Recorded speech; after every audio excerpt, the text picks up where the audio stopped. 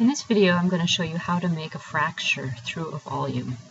I have a cube form here, and what I'm going to do first is draw a line representing the fracture. Basically, you can make lines and then join them, or you can use the Polyline command, which will generate a joined line that can have multiple segments. So I'm going to start from a point in the middle here, and from the top view, let's zoom in a little closer, I will make a multi-segmented polyline and then press enter. Okay. Now I'm going to split this object, so one half will be here and the other half will be here. And I'm going to use the Wirecut tool for this.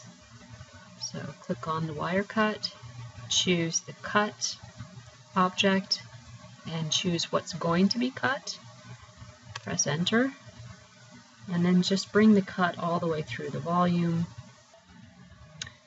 To see whether the cut has taken effect, you can use the move command. Click on half of the object and just shift it backwards a little bit.